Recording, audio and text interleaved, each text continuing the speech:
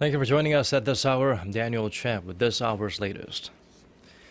Now, after a day of skirmishes over a planned launch of anti-North Korea leaflets across the border, conservative activists in South Korea let their propaganda leaflets take flight anyway. Attention now shifts to whether Pyongyang, which had repeatedly warned of grave consequences for such actions, will stand by an inter-Korean deal for talks. Our Choi You-sun starts us off. Despite strong resistance from progressive civic groups in Seoul and South Korean businesses at the inter-Korean Kaesong Industrial Complex, conservative activists in South Korea sent some 20,000 anti-North Korea leaflets across the border late Saturday. We have decided to openly send the leaflets to show the public that brutality and violence cannot stop the dissemination of truth. While Pyongyang hasn't yet reacted to the latest leaflet launch, it had warned of military action and significant damage to inter-Korean ties should the South Korean government fail to stop the activists. Acknowledging the leaflets do nothing to improve inter-Korean relations, Seoul on Sunday reiterated its position that there are no legal grounds for stopping the launches out of respect for the constitutional value of freedom of expression. A Unification Ministry official, however, added that the authorities have and will intervene if necessary to ensure the safety of South Koreans, either because of North Korean threats or an internal clash resulting from the leaflet launch. Experts here in the South predict the North could either carry out a provocation or walk away from a scheduled round of inter-Korean talks, demanding Seoul come up with a way to prevent further launches. Seoul had proposed October 30th for the talks.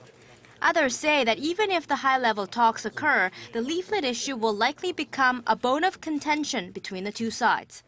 Choi You-sun, ARIRANG News. It looks like Seoul and Washington will maintain a joint decision-making process in their revised Civilian Nuclear Energy Cooperation Pact. Citing diplomatic sources, South Korea's Yonhap News Agency reports the two sides are negotiating the thorny reprocessing and enrichment issues for the revised agreement, which should replace the current one by March 2016. Seoul wants more autonomy on the matter, while Washington is reluctant to allow it, in line with its non-proliferation policies. In that regard, the two sides are reportedly considering easing some restrictions on Seoul's decision to reprocess fuel for research and development. The foreign and defense ministers of the two countries noted significant progress was made on the negotiations at the recent 2+2 meeting in Washington. President Park Geun-hye will meet with the leaders of the ruling and opposition parties after giving a policy speech on the budget at the National Assembly on Wednesday. The presidential office of Cheongwade says the meeting will include the leaders, floor leaders, and policy committee chiefs of both parties. In the meeting, President Park is expected to seek support for a prompt passage of her government's economic revitalization bills, as well as next year's budget bill. This will be her second meeting with both party leaders since September of last year, and with the floor leaders since July. Korea's parliamentary speaker Chung Eui-ha is in Japan for talks with top Japanese politicians, including Prime Minister Shinzo Abe. The topics up for discussions during his three-day visit include ways to resolve various historical issues stemming from Japan's colonial rule of the Korean Peninsula, as well as how to advance the two countries' bilateral ties. The visit comes at the invitation of Unmei Ibuki, the Speaker of Japan's lower house of parliament. In addition to Ibuki, Chung is scheduled to meet with Masaki Yamazaki, the President of the upper house of parliament, and Abe on Monday. Korea is on top of the world in certain economic sectors, but is falling behind on others, according to a new report. And as our Kwon So-hwa tells us, the gap between the two could be a stumbling block for the country in the future. Korea is performing well in manufacturing and trade, but is still a step behind in quality of life and labor conditions, which could eventually hold the country and its economy back.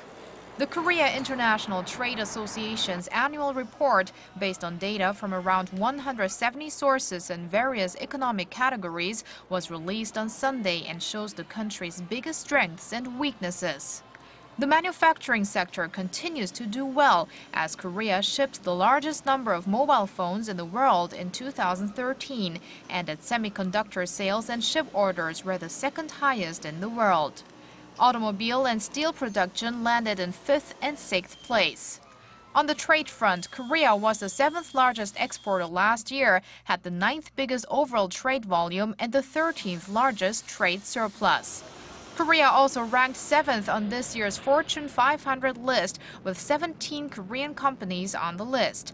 Among the 17 was Samsung Electronics, the world's #1 smartphone maker, which saw its brand value go up a notch from last year to 8th place, and Hyundai Motor Group, the world's 5th largest automobile maker, which went up 10 spots to 43rd. Asia's 4th largest economy is also a powerhouse in the R&D and financial fields. However, the social and labor sectors are still far below par for a developed nation. Korea ranked in 41st place for quality of life, down from 34th last year, and Koreans worked the second most hours per year of any country on the list. Korea's female labor participation rate stands at just 50%, and the nation's birth rate is among the lowest in the world, ranking 168th out of 171 countries. The trade association attributed Korea's uneven economic development to its rapid economic growth, adding the gap between certain sectors needs to be narrowed to achieve more stable growth. Kwon So-ah, ARIRANG News. And Hyundai Kia Motor Group's global market share reached 9% in the third quarter. According to auto industry data Sunday, Hyundai and Kia sold a combined near 1.9 million cars in the third quarter. That's an increase of 2.7% from the same period last year.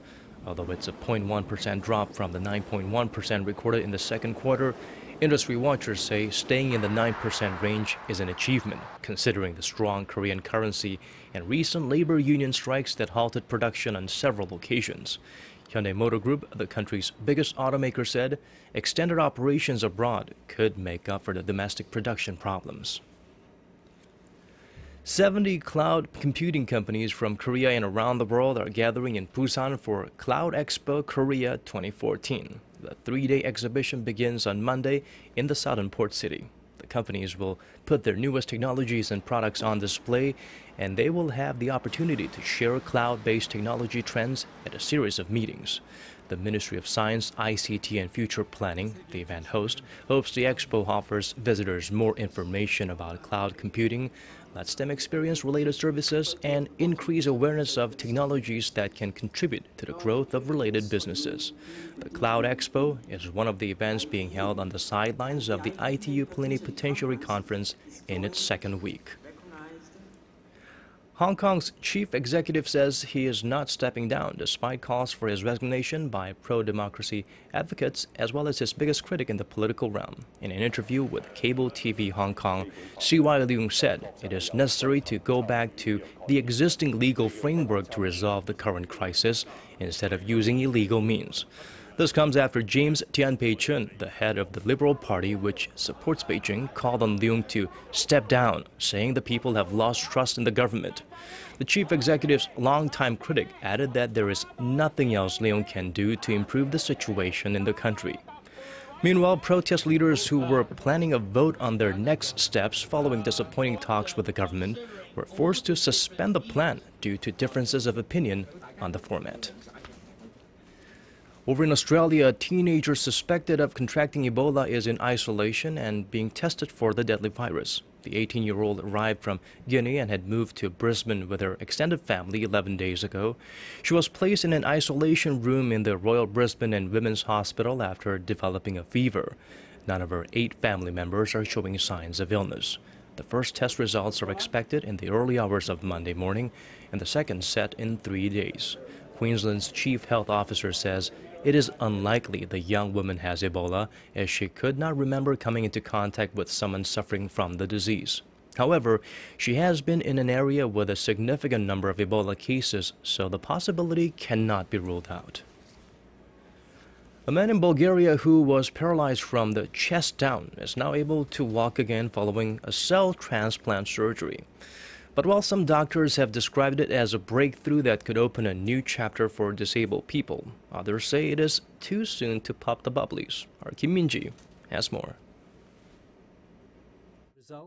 Darek Fidica, a 38-year-old man from Bulgaria, is able to walk again after the injuries from a knife attack that left him paralyzed 4 years ago. He was once unable to feel his legs, but now he can slowly move them with the help of leg braces, and he can even drive a car. Surgeons in Poland took nerve cells from his nose and transplanted them into his damaged spinal cord. The olfactory cells, specialist cells that constantly renew themselves, appear to have prompted the spinal nerves to regrow and regain their function. Before the landmark operation, Fidica had shown no signs of recovery despite months of physiotherapy. But now, just 3 months after the surgery, his left thigh muscle is starting to grow, enabling him to move his hips. The BBC, which broadcast a documentary about the procedure, described it as a breakthrough, saying that if further developed, it will result in a historic change for people with spinal cord injuries. However, others in the field are reluctant to be too optimistic about the procedure, saying that more research is still needed. Kim Min-ji, ARIRANG News. And now the weather, and a clear sign that autumn is fading. The mercury will be inching closer to zero in the coming weeks.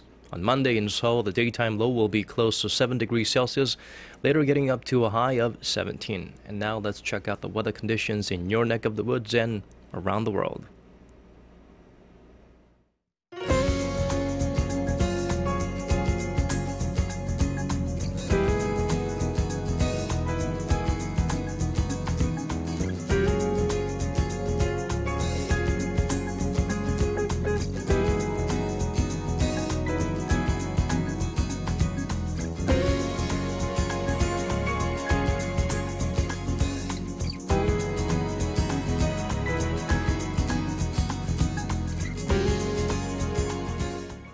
And those are the stories we could squeeze into this hour. Thank you for watching. Have a great start to your new week.